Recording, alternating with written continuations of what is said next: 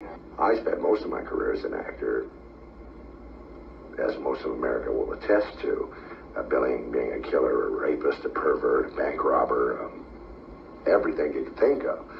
And I did that for 20 years on almost every television western that was on the air. And when I was playing these early roles, these villains, these nasty, horrible human beings, I would go into a market, and it would the crowds would part to get out of my way. I had trouble checking out at the thing because the tellers would draw back from me. And it was disheartening, to say the least. I met Michael Landon on Bonanza. He had been on the show for, by that time, maybe 12 years, and I had done 7 or 8 with him. But the last couple were humorous. And luckily, Michael Landon saw that side of me. Where are you going? Jonathan, thank God you're back.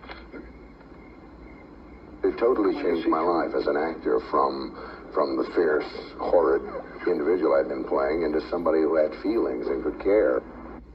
I guess it makes 2 of us. But you have no idea what it's like to get up in the morning and look in the mirror, to wash your face and brush your teeth and look at your face and say, this is the face that America sees as a killer or a banker. And I said, that's not really me. There's a whole lot of other things inside of me. And I'm able to do that now, thanks to Michael Landon.